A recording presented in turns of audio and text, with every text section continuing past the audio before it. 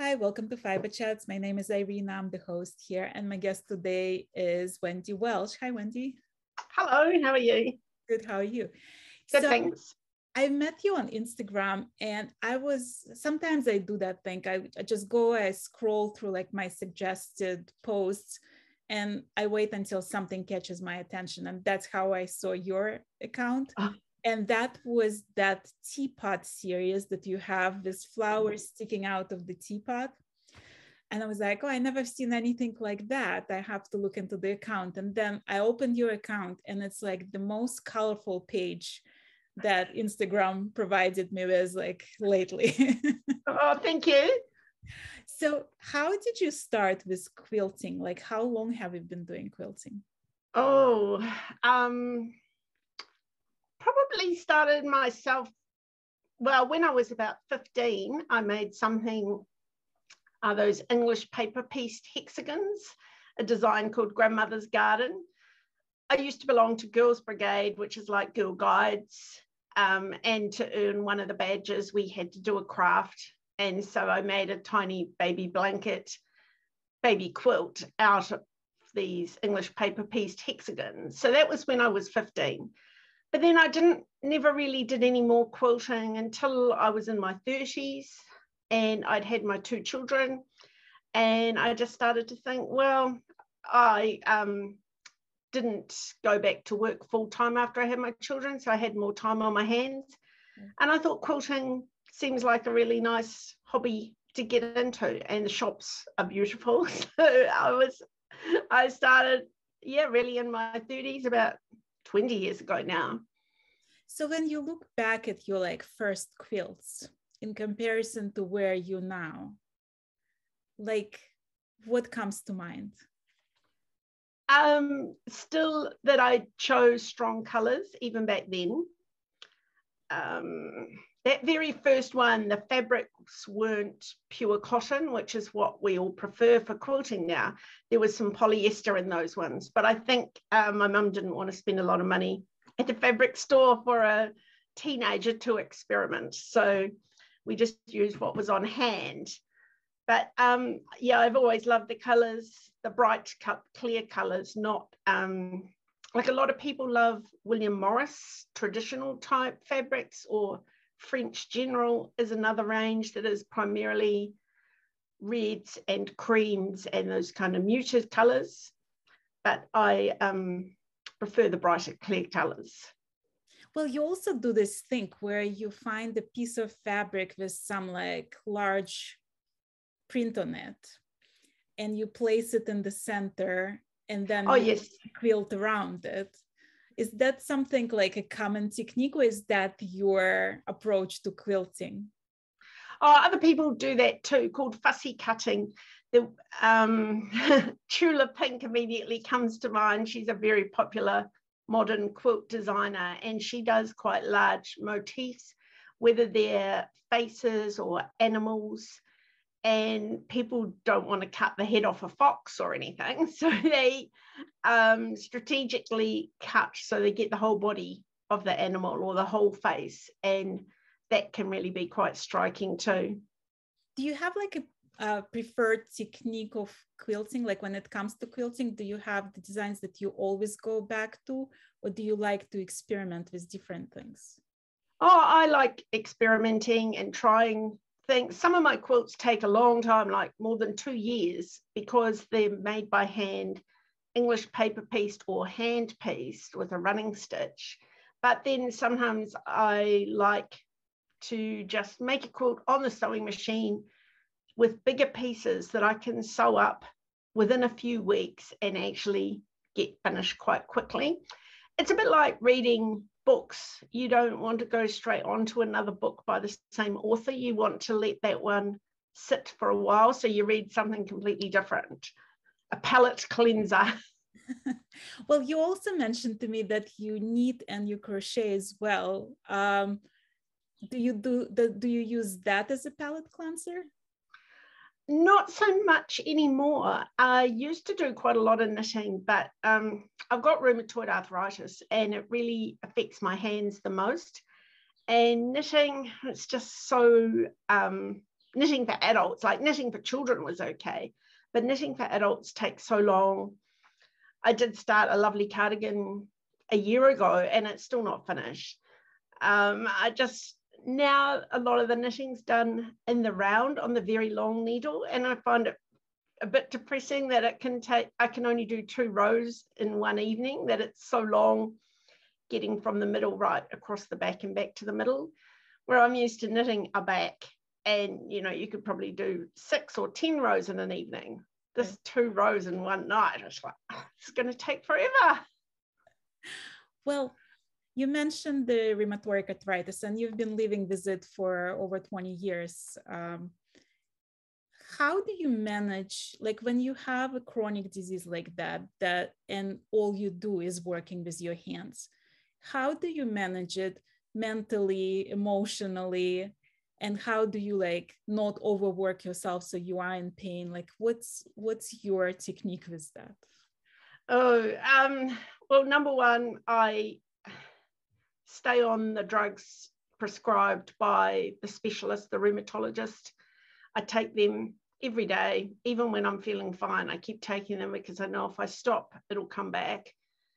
And as for overworking, I did fall into that trap this year, and I've vowed never to do it again, where my one of my fingers, this one here, swelled up a lot. And I really did struggle with that mentally, that I couldn't do any handwork in the evenings. I just watched television. It was so boring that I'm used to always having things on the go. I took a lot of painkillers. I had to have a steroid injection in the end, and it's come right, but I'm just telling myself not to overdo it again. I think that one was actually caused by the mouse on the computer doing too much of my day job, but it also is aggravated by too much cross stitch, hand piecing, quilting, hand quilting. So I do have a lot of different projects on the go, and I do rotate through them. And now it's become that I don't even do the same thing all evening. I might do 1 row of knitting, some hand piecing, and some cross stitch, because they're all using different muscles and they use your hands in different ways. So I just need to listen to my body and stop before it gets bad. Right. Well, how much per day would you say you do something with your hands? Oh, I have a part-time job that I work at from home. It's on the computer. So I do at least 2 hours a day most days for my job, Monday to Friday. And then usually after lunch, I'm doing something with quilting. Might be hand quilting, might be machine piecing. A lot of time spent choosing fabrics, because I do have a decent fabric stash at home. And there's a lot of run upstairs, grab a pink piece that you think will be right, bring it down, go, oh no, not quite, go back up, try again. I should just bring the whole tub downstairs the first time, but I think I know what I'm doing, so I grab one. So there's up and down. There's so many stages to the quilting that I usually find something to do. Like I don't just sit down in an easy chair at 2 o'clock and that's it for the day. In the afternoon, I'm more preparing pieces for hand sewing in the evenings, like the cutting, the choosing, I might do some hand quilting in the day, because I tend to do that sitting at a table rather than on my lap. Some people hand quilt on their lap, but I prefer to rest the hoop on a table. So I sit upright in an office chair and quilt at a table. But yes, there's always something on the go. I was watching today your YouTube channel, where you have instructional videos of how you do piecing and cutting and like spinning it together and working those tight corners, making the perfect creases. Is that part of the quilting that you love, to have like the exactness of stitches, the exactness of corners, all those geometric shapes? Like, is that your favorite part of the quilting, least favorite part of the quilting? I think that has become my favorite part. I really only learned to do the hand piecing about 4 years ago. I went to a class with a tutor from Australia called Jen Kingwell, and I love the relaxed nature of you can just cut these pieces in advance, pop them in a little pouch and take them along. If you're in the doctor's waiting room or you're at an airport or even on a plane, it's so portable. And it enables you to do these, what we call Y seams. So, you know, when it goes like that, it's very hard to machine a piece and pivot on a corner like this. So the hand piecing gives you accuracy that the machine doesn't when you're doing odd shapes at tight angles. Right. How do you decide if the next quilt is going to be machine made or handmade? Like, do you prefer doing mostly by hand, or do you switch in between the two types? I switch because I don't want to have too many hand piecing ones on the go at once. That sort of gets overwhelming, and you look at them and you think, oh, that one nothing's happened on that one for 3 months. So I try to keep the number of each style that I'm doing to a manageable level of just say 1 or 2 hand piecing ones and 1 or 2 machine piecing ones. There are some upstairs that I haven't touched for quite a while, over a year, sort of waiting for inspiration. Sometimes you see something like on Instagram or Facebook and you just think, oh, that would really work. That idea would really work with my quilt that's upstairs in the naughty bin that I'm a bit stuck on. I don't know what to do next. So yes, I gather lots of inspiration. Right. How much time do you spend planning a quilt versus actually sewing the quilt?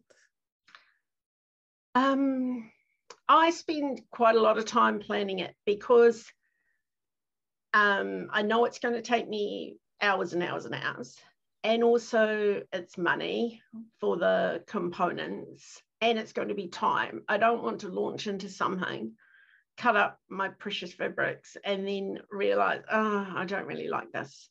I don't enjoy doing it.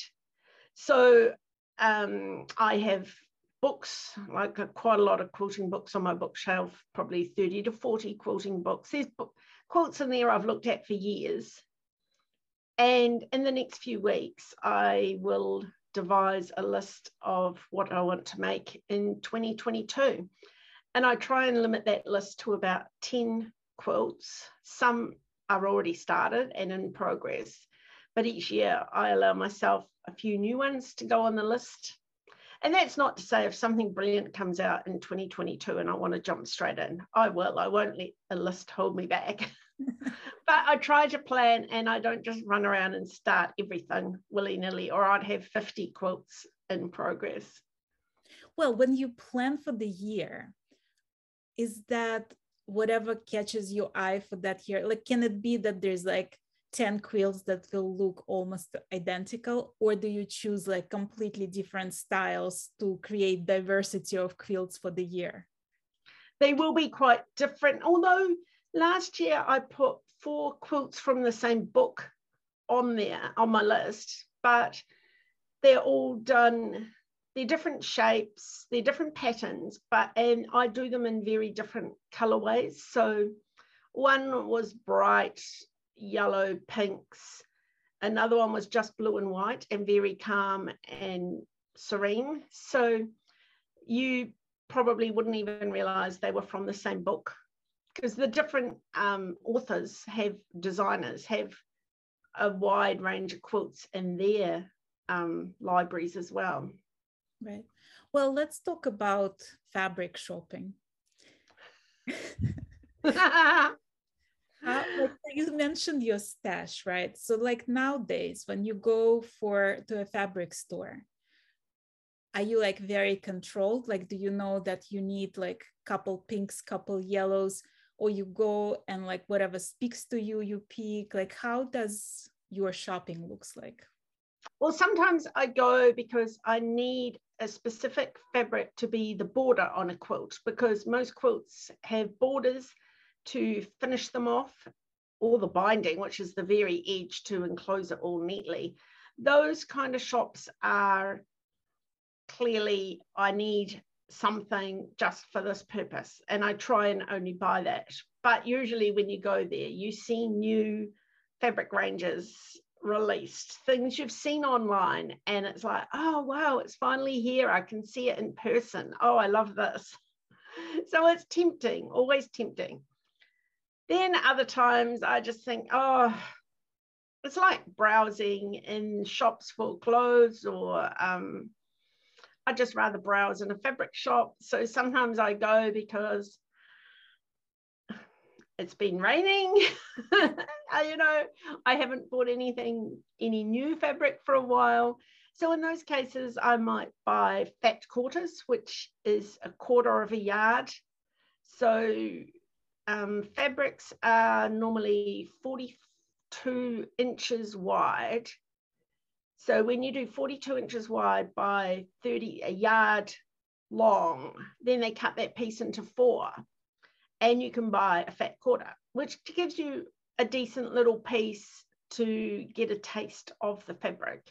Right. And that's mainly what my stash is upstairs. It's fat quarters. So yes, it's very tempting to buy new ones every time you go in a shop, because they're only a few dollars each, and they're a nice memento. I mean, not just a nice memento, they're useful to go in future quilts, because you don't know what's coming up.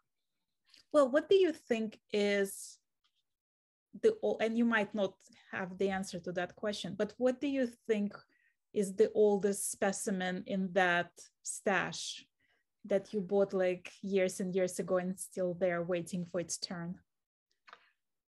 There's possibly things that are 10 years old, but they're things that I don't even really like. I'm more keeping them as useful fillers.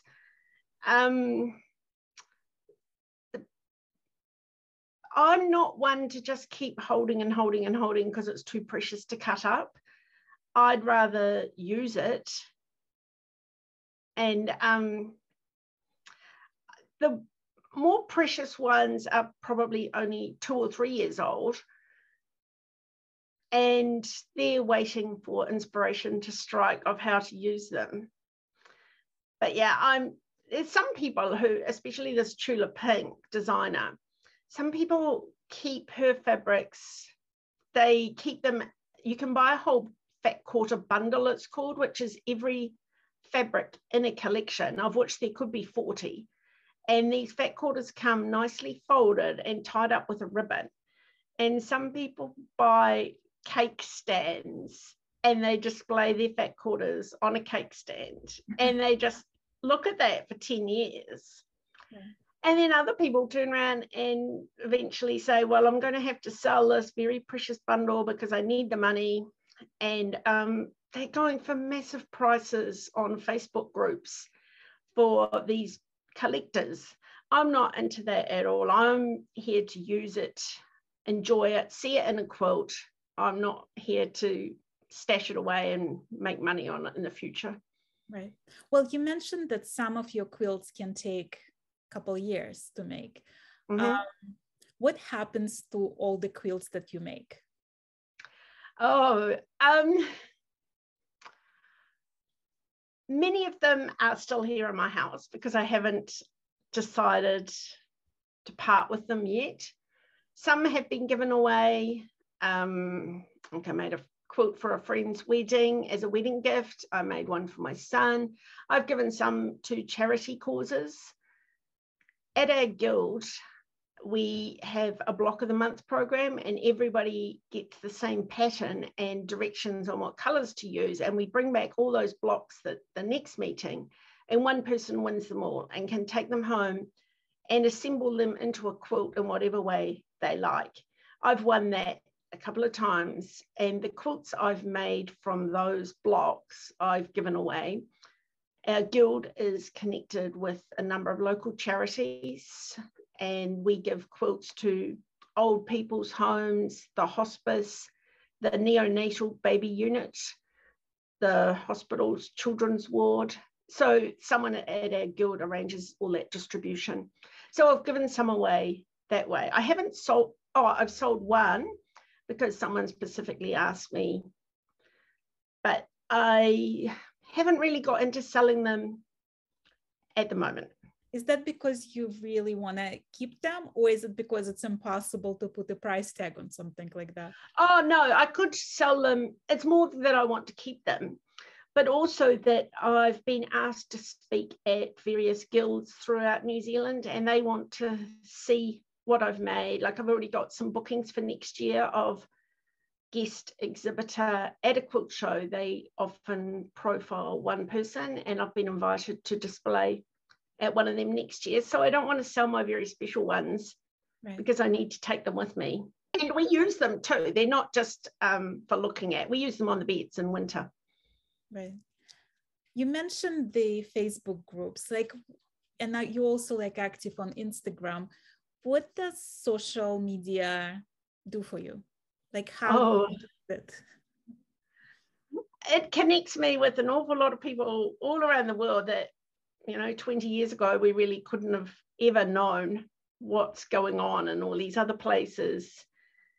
It provides me with endless inspiration of colors, designs, patterns, and opens up new techniques, new styles of quilting and embroidery. Especially the embroidery, like I've connected with some Russian people because I loved what they were doing, and they ran a stitch along. And because it's all diagram based, it didn't even matter that I couldn't speak the language. I could follow what they were doing and downloaded the patterns and pretty much kept up. So it's amazing what can occur through social media. Do you, so I saw you did this Christmas village. Oh, yes. Do you and also you have the Halloween haunted house, I saw. Yes. So you create like holiday themed embroidery, basically, pieces. Is that something you just started doing, or you add to the collection of those? Oh, that's been going for about 10 years. I actually Googled how to decorate a gingerbread house because we were making one. We bought a kit at the shop and we were just decorating with lollies, our sweets, and up popped this embroidered gingerbread house. And I thought, wow, that's amazing. I'd never made anything 3D before from embroidery, but I guess I've always had this thing about, well, if someone's done it and there's instructions, I could figure out I could do this. So I sent away for the pattern. And so 10 years ago, I think it's nearly 10 years ago, I made my first gingerbread house. And then since then, the designer, Victoria Sampler, has released a lot more patterns, including the haunted house. So I just made one a year as they came out. And I'm on my last one now, the flower shop. And it's not finished yet, and it won't be finished for this Christmas, but hopefully for next Christmas. When you store your quilts, how do you, where do you keep them all? Well, it used to be in cupboards and spread across the bedrooms and all, but now, just about 1 year ago, I bought a bookcase or sort of a shelving system that we've put in one of the bedrooms, and I fold the quilts and put them up the top of that shelving system now, apart from the ones that are in use in the bedrooms.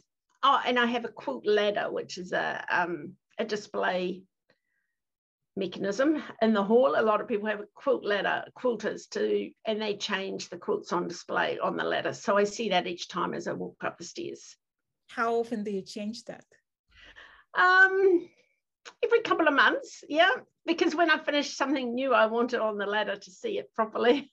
Right. Do you have a favorite, something you would you consider your masterpiece you would never part with? Oh, either my Pasquale quilt from a few years ago or the newer the one I made after that called Fireworks. I love both of them. They were both English paper pieced and hand quilted. And really, I put a lot of effort into balancing the colours. I love the way they show the consistency of colour throughout. And they both include a lot of colours, but I was very restrained and didn't just drop in anything because I liked it. It had to fit. Right. Well, you mentioned that you do these talks, and I saw that you won multiple awards for your quilts and like different exhibitions. Are you ever under pressure to like finish something for there's like deadline to enter stuff into competitions and things like that? Yes. There was a show last year in May, and I really didn't, within New Zealand, I really didn't expect that we would have to send the quilts in February. And I had two that I was intending to enter. And I just didn't, oh no, it wasn't that we had to send them, it's that we had to submit photographs of the finished quilts in February. And I got back from my Christmas holidays, and it was the heat of summer in January and February here. And I had to hand quilt these quilts with woolen batting in the middle. And yeah, I was doing that every day. I was under the pump for that because different shows have different entry methods. Some you have to send a photo. There's like pre-judging. A juried show, it's called, meaning that the judges look at all the photographs and only select a certain number to actually go to the show, right. Where others are just open entry and everybody who belongs to that guild can enter. If it's your local guild show, they try to exhibit everybody's work because it's about community and everybody having a chance to display something they've made. They're more likely to say everybody can enter one, and if we get too many, your second choice might not get to be displayed. Where these other ones, the New Zealand wide show wanted to look at everybody's quilt first and only select the ones they thought were the very best and had a chance of winning a prize. So that caught me out a bit. Well, do you remember winning first time? Yes. What was that? Oh, very surprised. I was in Sydney, Australia, and for my Pasacali quilt. And it was a massive show, like 400 quilts. And we'd all walked around in the morning and admired so many beautiful quilts. And as they went through the prizes, they start at the bottom of the list with the school children. And then they worked their way up. And when they got to my category, I won a merit prize. And I thought, well, that's great. It's lovely to be recognised because there's a lot of quilts in this category, maybe 40 or 50 quilts in my category. And then, so we moved through that category and we got right up. There were only 3 prizes remaining. And I won one of the final 3 prizes for the best amateur quilt. And I was stunned that they called my name. It was wonderful. And people are so kind. These people who I'd never even met before, they were all coming up to me afterwards saying, oh, congratulations. And it was fantastic. Well, what happens if you don't win? Like, are you disappointed at this point, like in your quilting career, so to say? A little bit disappointed inside, but then also you've got to look around the room and look at what did win and think, well, actually, that is stunning. And I probably would have given the prize to that one too. Or there's also different shows have different natures, different emphasis, different purpose.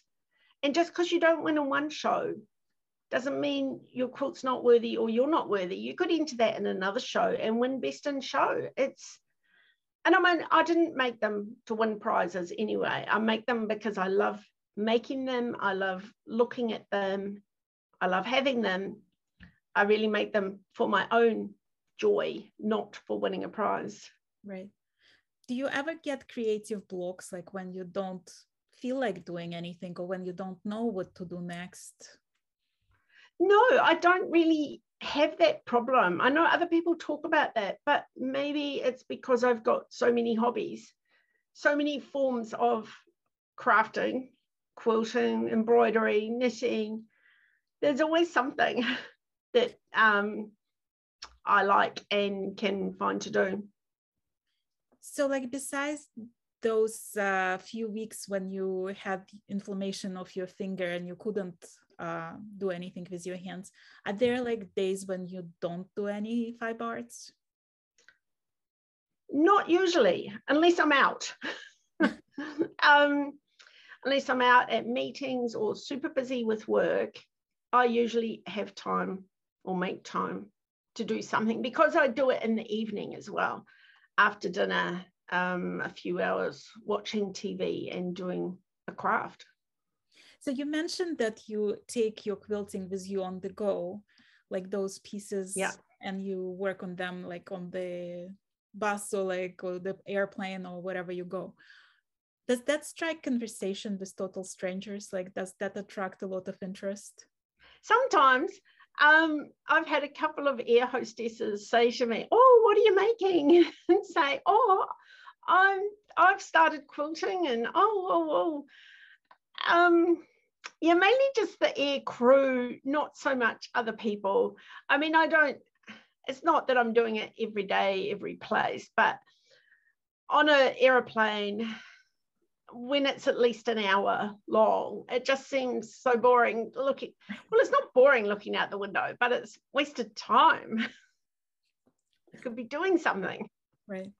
How is your family looking at all the stash and all the tools and all the pattern books and all this accumulation of quilts? Like, are they super supportive of you? Yes, they're happy that I'm happy, and each of my family have their own hobbies and interests, and my husband's into sports and cars and things, and my two sons are into computer gaming. They've bought many gaming consoles, games, devices.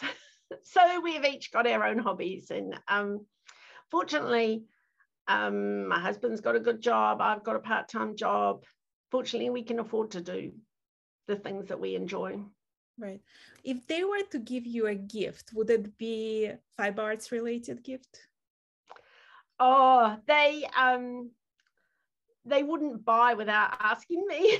If it was fiber arts, they would say, I would choose. I would tell them, well, I'd order it and tell them, you can give me this for Christmas or my birthday.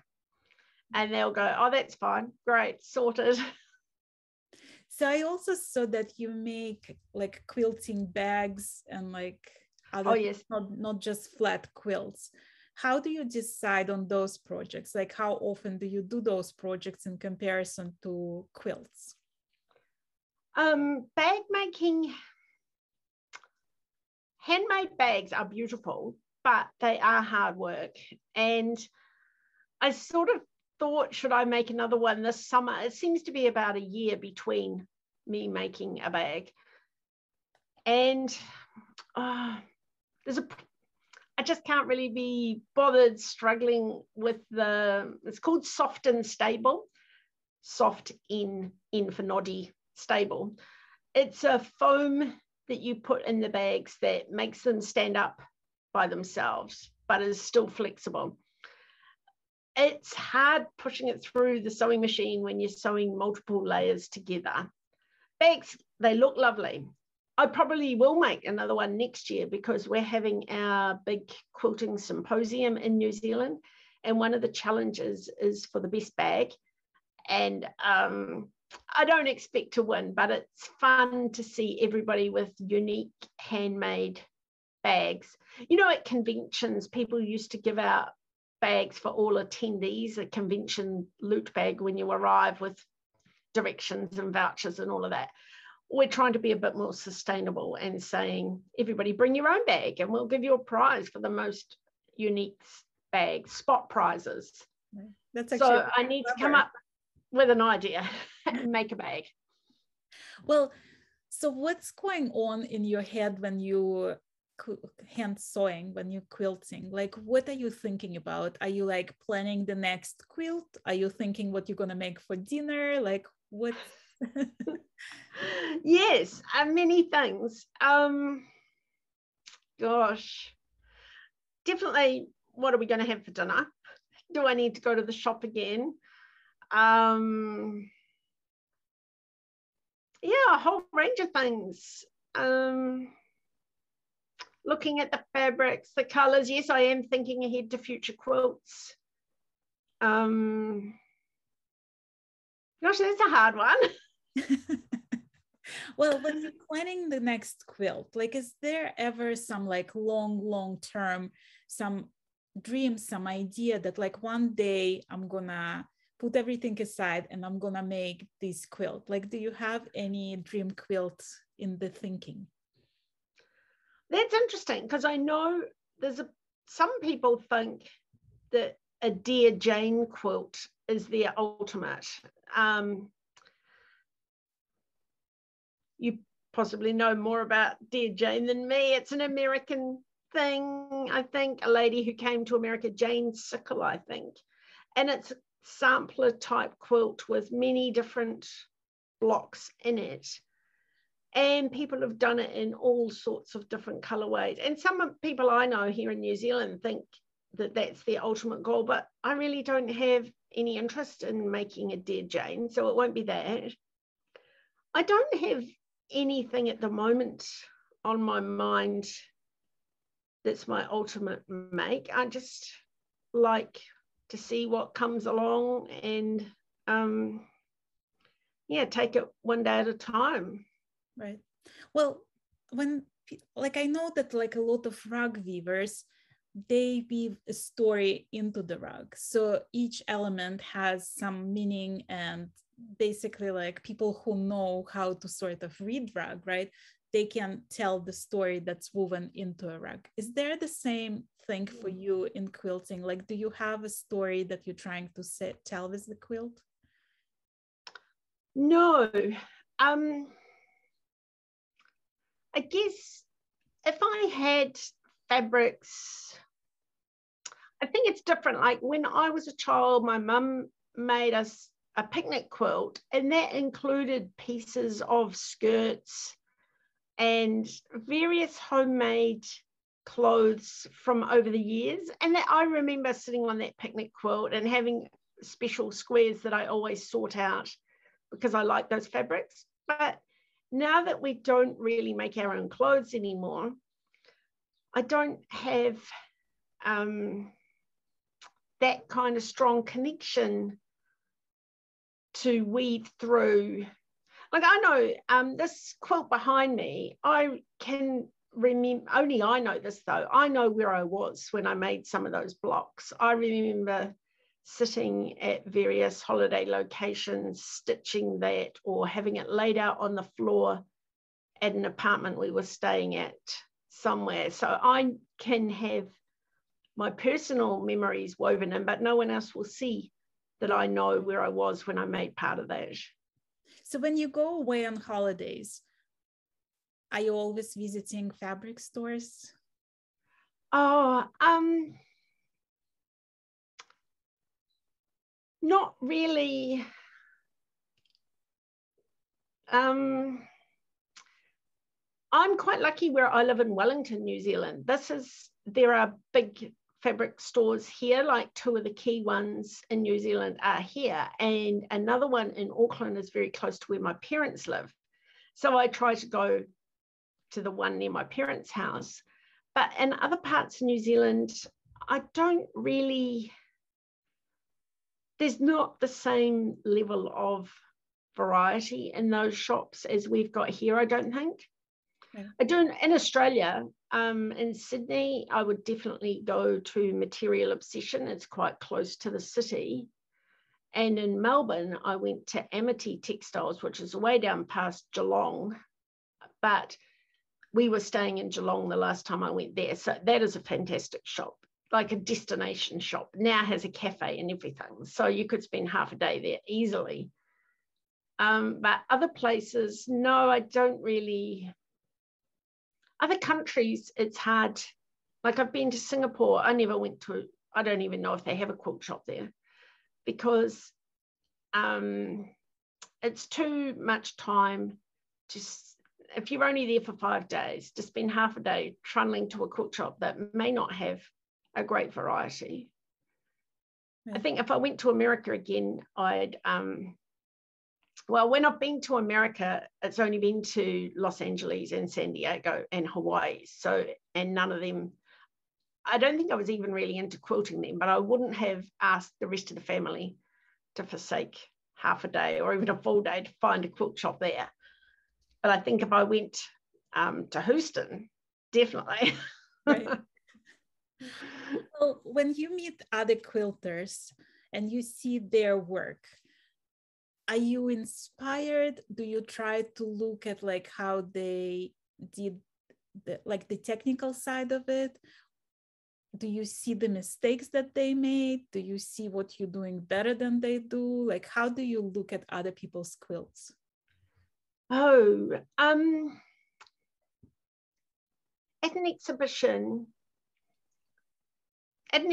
they're all good quilts because the organisers wouldn't hang anything that they think is not really worthy. They might quietly speak to the quilter and say, look, really, you know, I think it would be best if you didn't hang this one. But most people know that and wouldn't even enter if it's not up to standard. It's hard. Every time you look at someone else's quilt, initially you think, oh, it's fantastic. And I mean, we don't go around an exhibition looking for faults. So I guess if there's anything I might say, oh, okay, I would have done that in different colors, or I would have made more contrast between the lights and the darks. Oh, that's interesting, but you know, I have no desire to make one like that myself. It's more those kind of comments of being neutral about stuff rather than instantly saying, oh gosh, that's, you know, it's bad. Right.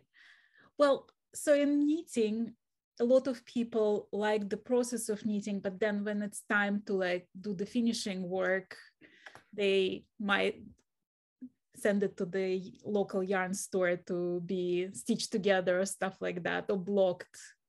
Is there like a task in quilting that you would rather give to somebody else if it was a choice? Like, is there anything that you're not loving about quilting? Well, when you've cut all the pieces and sewn them together, then some people refer to that as patchwork.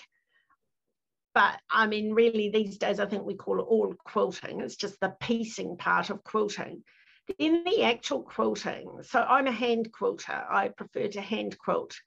I will machine quilt if the object is small, like a table runner or a baby quilt. But if it's anything bigger than that and I want it machine quilted, I've only got my domestic sewing machine. I haven't got a long arm quilting machine. So there are people who specialize in long arm quilting, and you can take it to them and you discuss with them what pattern you want on it, whether you want an all over design, some call that edge to edge. You could pick a flowery, swirly design, and then you pick what color cotton you want them to use with thread. And they just load it up, and it's a computer driven machine, and they press the button and it goes for a couple of hours and then it's finished, and you pay them and take it home and put on the binding and it's done. Then there's another form of that called custom quilting, where you say, yes, I want you to put it on your big machine where it's all flat and straight and you can see what's happening, but we want hand guided, where you do either motifs or just straight freehand or with a ruler highly detailed, precise quilting to match the blocks or to accentuate. Like if you had a face in a big block and you didn't want the sewing going over the face, they could just stitch around the edge of the face and raise it up. So again, you pay someone to do that. And sometimes I do that. I've probably had 3 or 4 quilts quilted by a local long arm quilter this year, because like for my son's 21st quilt, I thought giving a young man a hand quilted quilt that needs a bit more care long term and care with washing, I don't really want that. I want it machine quilted so it's easy to go in the washing machine if it needs to be washed or when it needs to be washed. And also the one I gave away as a wedding quilt, I had that machine quilted too, because hand quilting is another few months on top of the piecing side of quilting. And I think, once again, you're giving it to people who are they going to throw it on the back of the sofa? Are they, it could be all used in all sorts of ways. And I didn't mind what they do with it. They can put it in the car and use it as a picnic quilt if they want. But machine quilting stands up better to long-term use like that. Do you have a concept of quilt-worthy people? Like who in your mind is quilt-worthy? Oh, people who I know, and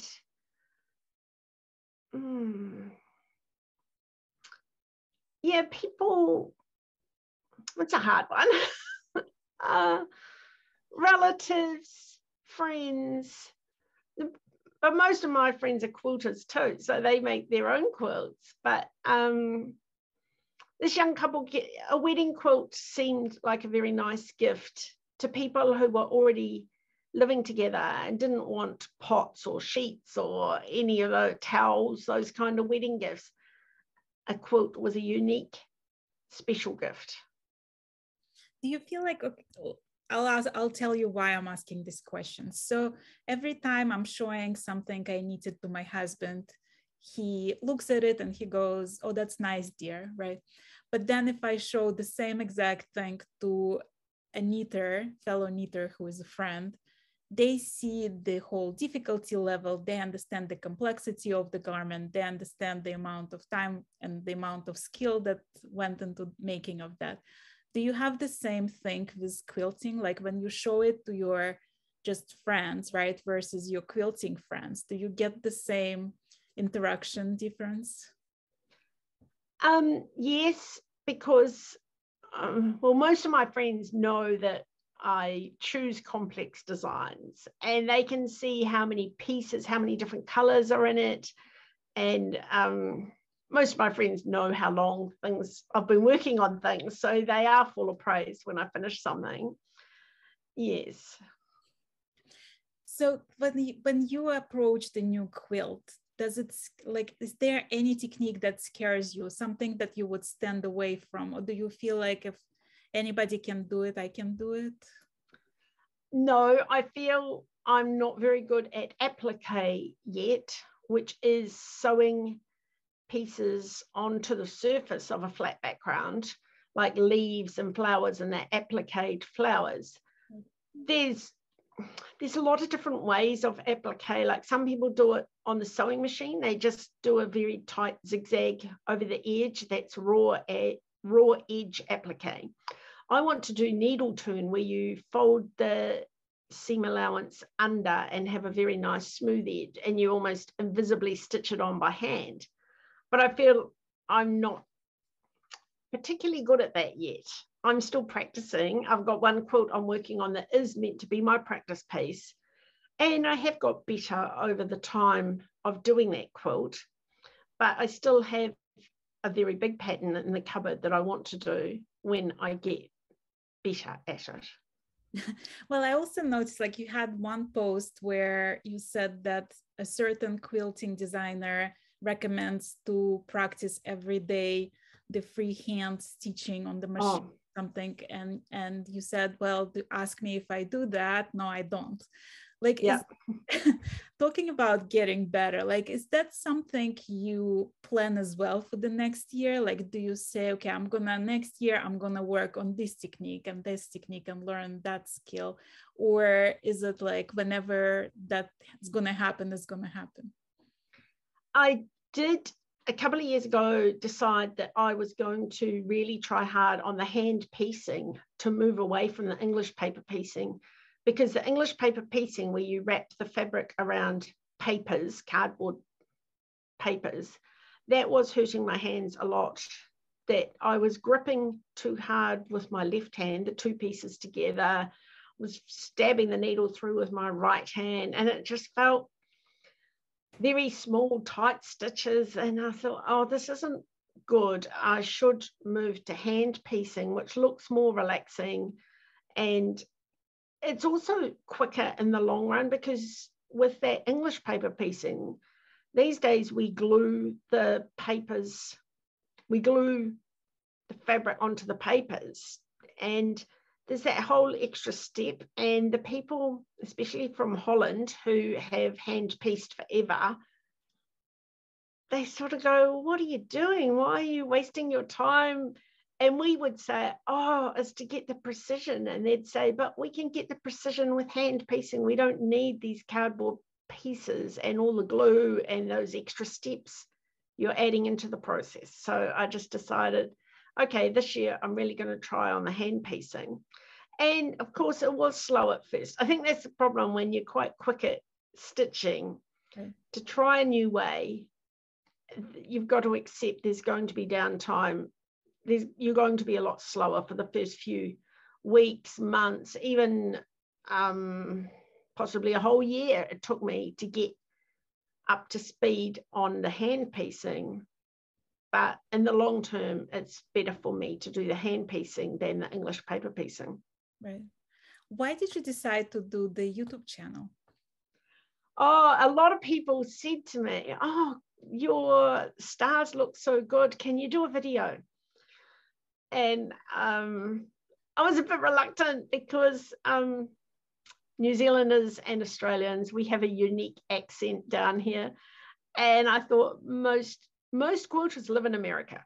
That's a fact. And I thought they'll all say, oh God, what's she saying? But it's a bit like those Russian embroidery things. It was mainly looking at the pictures, watching what my hands were doing, not so much my voice. So I just did it. And it's not produced to top level or anything. It's just me at home. Today's the day I'm doing it. So I did it.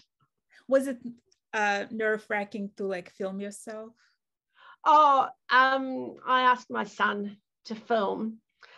It wasn't, no, not really nerve-wracking, because I knew I'd look at it, and if I didn't like it, we'd have to do a second take or a third take. I wrote down the script in advance and had a little practice to myself about what order am I going to do this. I actually loved watching that. Thank you. I spent today, the whole day, like just watching it. I felt like it was very like relaxing, and it's very like interesting to see you making all those tiny stitches, and something I was really interested in learning at some point, maybe. Well, thank you. A lot of the YouTube videos on how to do quilting are filmed in studios with proper lighting and cameras, and the presenters are all beautifully made up, and they've had their nails done and everything. And I was just like, I'm just going to do this and pop it up, and if 50 people watch it, that's fine. And of course, a lot more than that have watched it, but I wasn't going to go hiring a studio or anything to make a little video. Now, you know what I've learned in my short YouTube career, that there is a room for everybody and every style and every accent out there. Right. Good. So I'm sure there's like an audience for you and your quilting techniques as well. Yes. Yeah. Well, I loved talking to you. I loved getting to know you today. Thank you so much, Wendy, for being my guest, the guest of my channel today. And thank you very much for asking me. It's been a pleasure. We're going to put all the information to your YouTube channel, your Instagram, and all your information in the description of the video, so people can find you and follow you and see all your beautiful quilts. Okay, thank you very much. Thank you.